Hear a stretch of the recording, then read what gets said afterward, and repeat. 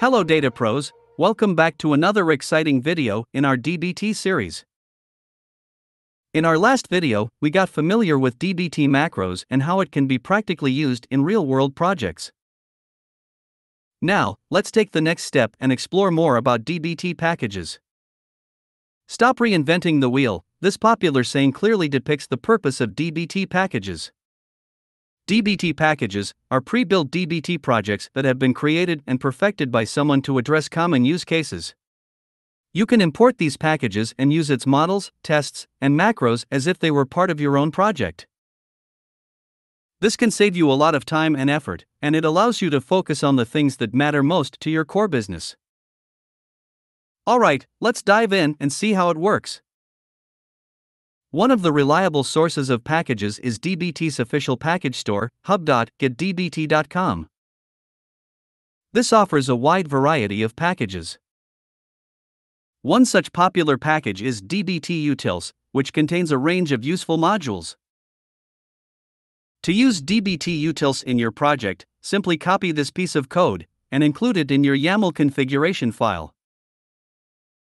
For ease of maintenance, I'm going to create separate YAML file for packages.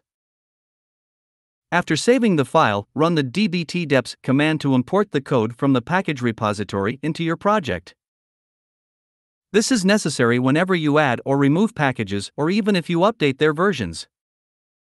The code segments from dbt-utils are now added to your project under dbt packages. Referring to the documentation, dbt-utils offers various generic tests and macros.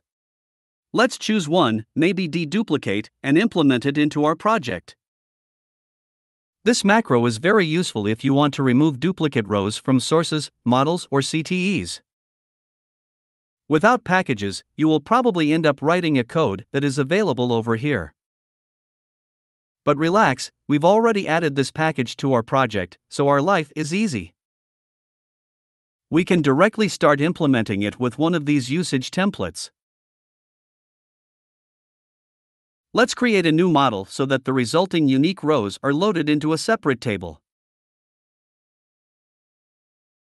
Configure the source table details in the relation section. Specify the column names or key fields to determine duplicate rows. Additionally, you can configure order by fields to sort the records before removing the duplicates. Let's compile and examine the auto-generated SQL code. This looks perfect. When this model is run, a table with the same name as the model file will be created in the data warehouse. This table will contain only the unique rows from the data source. Now, let's return to my Snowflake data warehouse to verify the results. Great, it works as expected. Let's explore another way to include packages using Git repository. dbt-expectations is yet another powerful package library that can be used to implement comprehensive tests and data quality checks in your DBT projects. Kindly copy the Git URL and version number from GitHub.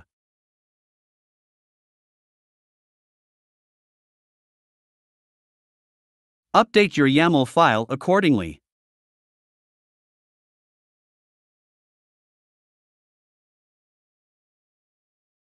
As learned already, we should execute dbt dependency command after any package configuration changes. Referring to the documentation, let's implement one of the tests from this package. This test ensures count of records in a model or table matches with another model or table. We can simply copy this code snippet and add it to our YAML file where you've configured your tests. Let's customize it according to our requirements. This test will now compare the record count of order items unique model with orders stage model. Next, let's execute the dbt test to validate the results.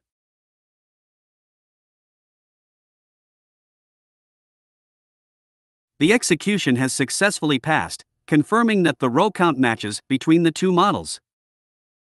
That's all I've for today.